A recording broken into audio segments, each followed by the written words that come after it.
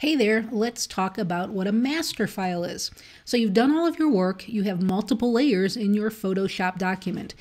It's not sized, so it's the biggest file that you have with all of your work. That is your master file.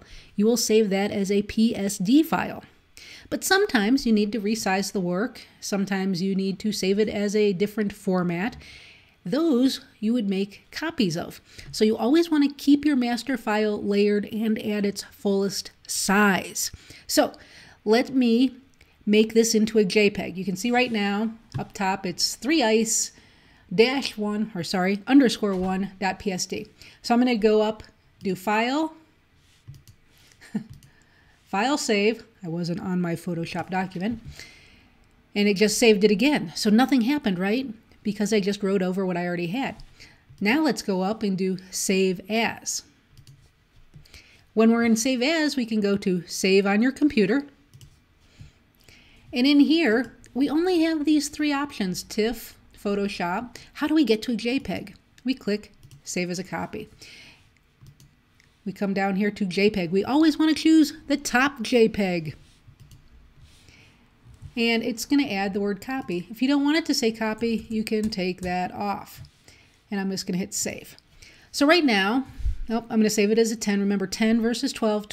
10 gives you a great amount of all of the detail, but your file size is half the size as if you saved it as a 12. So better for sending by email, uploading to the web, and things like that.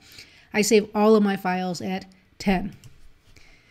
Okay, so now I have this PSD, but where is that JPEG? Let's go over to the bridge.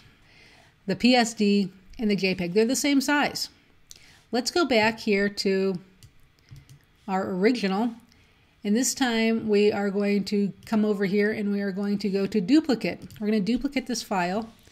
And this time we're going to call it _ 2048. We're going to hit OK.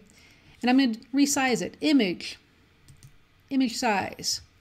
We want the width to be 2048. Perfect width for throwing into social media. Hit OK. Now I'm going to do the Shift Command S. That's Save As again.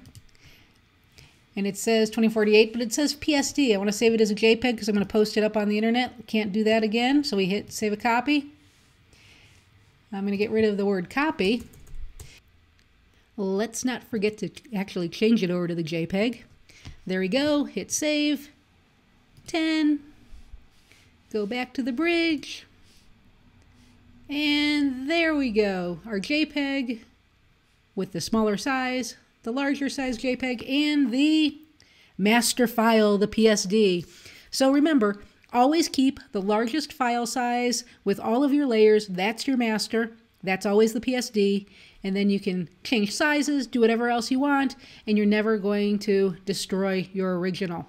Duplicate that file and save as. So go make something.